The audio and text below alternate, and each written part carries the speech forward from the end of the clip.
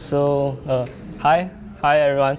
So it's the year 2016 and it's the year of Linux desktops, and I'm using one too.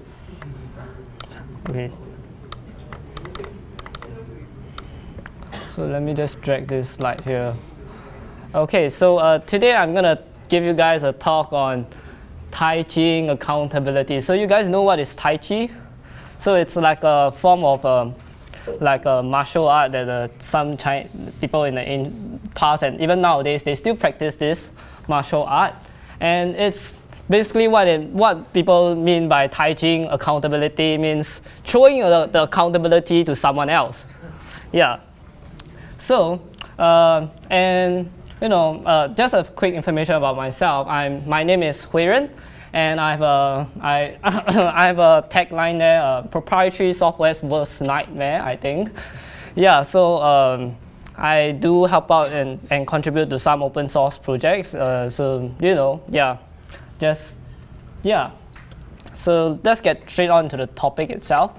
So here's a really short bender. Yeah, Jenkins build. It takes time, right? Yeah. Anyway, so very quick question for you guys. Have you all ever made a mistake? Yes, right. Hated someone or wanted to climb the corporate ladder? Yeah? Well, I'm here to propose to you a very great solution. Something so innovative and mind-blowing that it will change the industry forever, right? So yeah, tools we are going to use today is two very simple things, GitHub and Git. So just in case you don't know what is GitHub, it's a award-winning enterprise, reliable production, blah, blah, blah.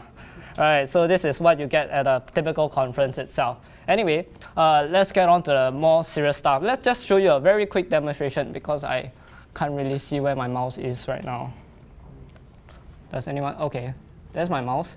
So this thing is called Git blame someone else. So what it does is it does a interactive Git rebase. Yeah, is it rebase? Yeah, Git rebase interactively. Yeah, and it uses that and then it changes the author of a particular commit.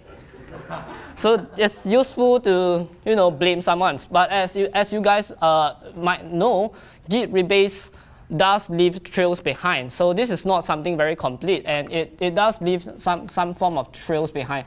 Let's see this one. So I tried blaming CJ, and you can see it still leaves the trail here. So it doesn't modify the entire tree branch itself, because it's Git rebase, and I've not found a way to do it the manual way. I think CJ might know how to. Yeah, so let me just give a very quick demonstration of how I'm going to do that. So how do I enlarge things? Okay.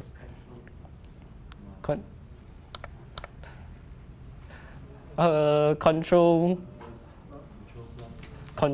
Where's the plus sign? Control plus. Am I doing it wrong?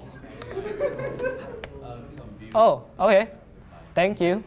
That works, right? Okay, yeah. Okay, so no, this is the wrong repo actually.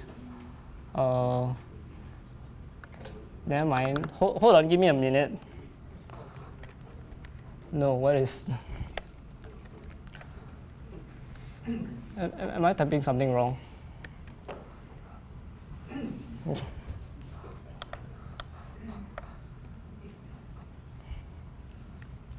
No, there's something wrong with my keyboard. Okay, so let me try to press it manually. Okay, wait. So you guys use cloud now. It got acquired by AWS, I think.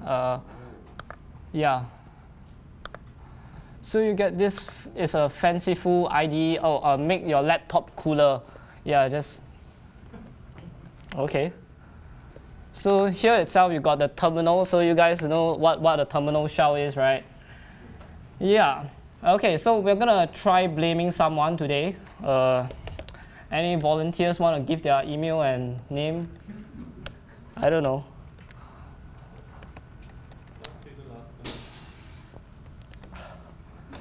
crap.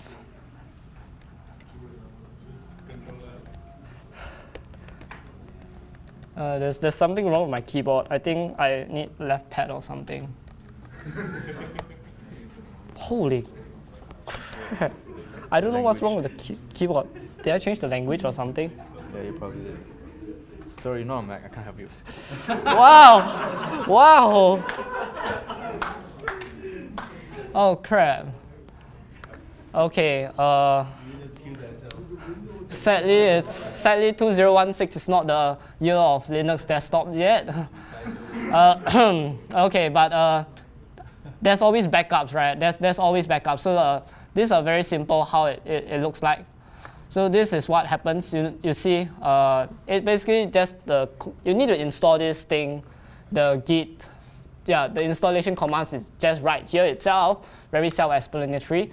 Then you do this. You include the author name and their email. No, not their email. Email as well as the commit hash.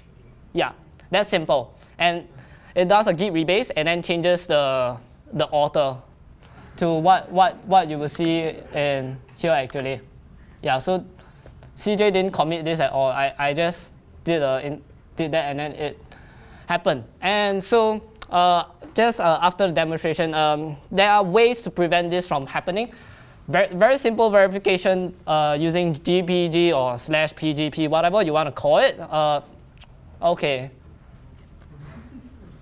I think there's only one right way to call it. You said the wrong one. Oh, did I? That's why your computer went. Oh wow. Okay. What is this? Okay, so if you all don't know what is PGP or itself, let me just give a very quick introduction. It's just a way to verify your identity itself. So it's to confirm, CJ is really CJ through what we call keys, and they need to sign these keys. And when you sign these keys, GitHub, I think about a year ago, a month ago, or a few months ago, they actually have this tick, green color tick. When if the git commit that you pushed out is signed, there will be a green color tick. Yeah, very simple, and this verifies whether the git commit itself is verifiable. And that's about it. So you guys can have fun with blaming people, and all the best. Yeah, any questions?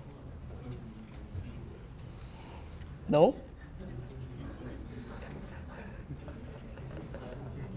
Okay. Yes. Sorry, if you're using a rebase, right? Mm-hmm. Can you just squash the two commits? Then the previous commit will be. It needs to do a Git. It's a very specific Git line. It's not. If you want to actually hide the owner, you really want it to be not me. It has to use you have to go through the entire Git tree, entire thing. Yeah, so it's very tedious, and it's not true rebase. Rebase will definitely leave a trail behind. Yeah. Any other questions? All right, I guess that's it. Thank you.